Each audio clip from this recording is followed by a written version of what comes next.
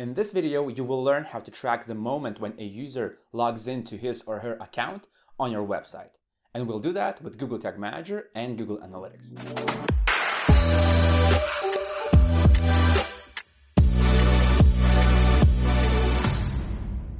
Hey, my name is Julius and welcome to Analytics Mania YouTube channel, where you can learn Google Tag Manager and Google Analytics.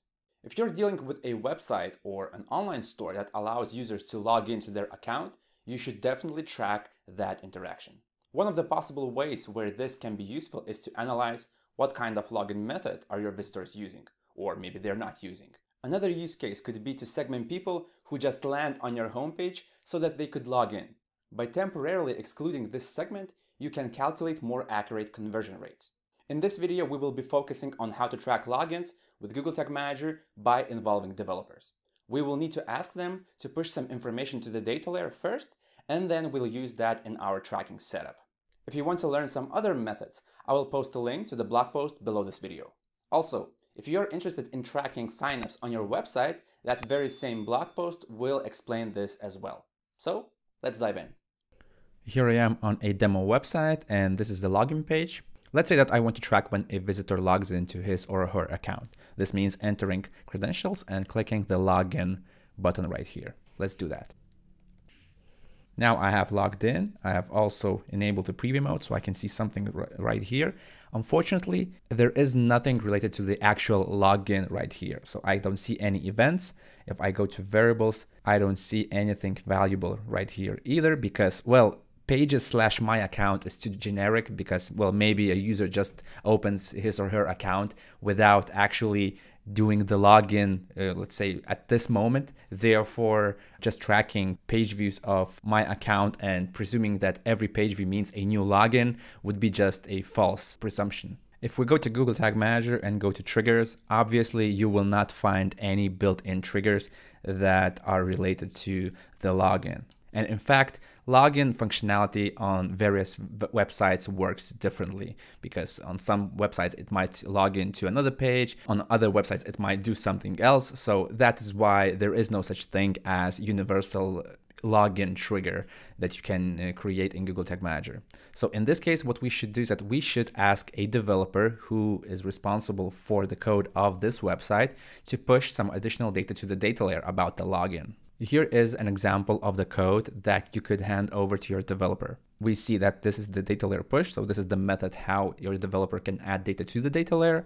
And then there is an event which is called login. So we could use this as a triggering condition, and I will later show you how to do that. If the developer is already adding some data to the data layer, why not ask also to add the user ID to the data layer? So this means that when a visitor is logged in, that ID should be pushed to the data layer on every page view of the logged in user interface. Of course, this value is just a dummy value, and your developer should actually replace this with the actual user ID that is stored in the database. Now let's imagine that you have sent that data layer push code to your developer.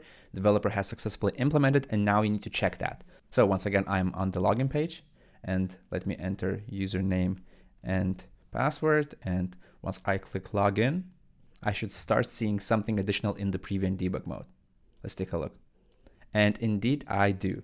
Before the container loaded event, I see a new event which is called login.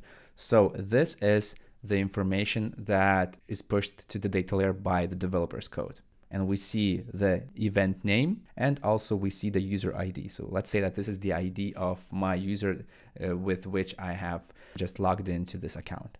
Now what we should do is that we need to somehow fire a Google Analytics tag when the login event occurs, and we will send that event to Google Analytics. And that way we will be able to see how many people are logging in.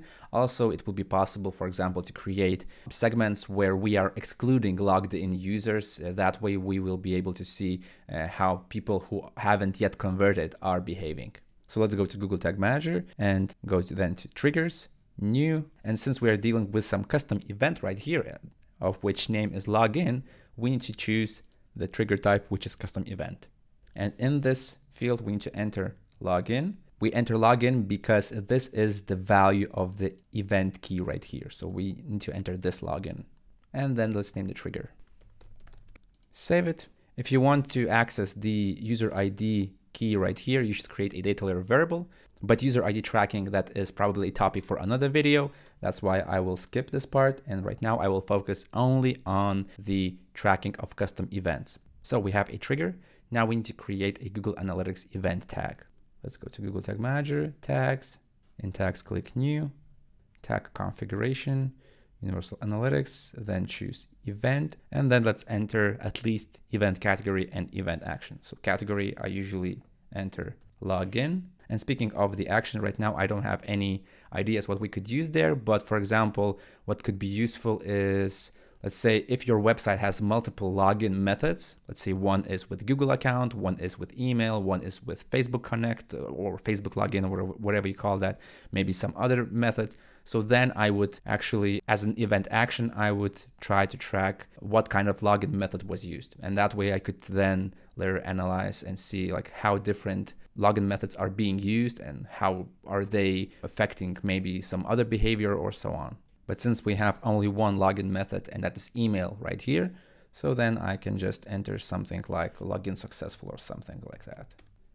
You might be thinking that it would be a good idea to enter user ID right here, but I'm not sure about that, especially knowing that there is a dedicated feature set which is called user ID in Google Analytics. So you might want to better implement that one. If you're interested in that, I will post a link below the video about user ID tracking in Google Analytics. But right now it will be enough to have just these two values. Then let's choose the gsettings variable. And finally, let's choose the trigger that we have recently created. And there you have it. Now let's save this tag and test it. After you name the tag, save it, then refresh the preview mode, then refresh the login page, and let's try to log in once again. Click login, and we see that once we have logged in, the login event is visible right here. Then we click it, we see the GA event tag. And if we go to Google Analytics and real-time reports, and then go to real-time events, you should see the event right here, which is login. After a while, when Google Analytics properly processes this data, you will be able to see that event in behavior, events, and then top events or overview. And that is how you can track website logins with Google Tag Manager and Google Analytics. This was one of the possible methods. And if you want to learn about other options, I will post the link below the video to a blog post that teaches how to do that.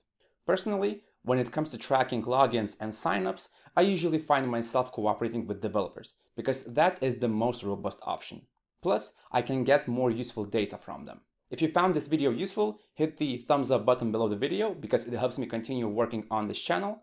Also, if you want to learn more about Google Tag Manager and Google Analytics, consider subscribing to this channel. My name is Julius, this is Analytics Mania, and I'll see you in the next video.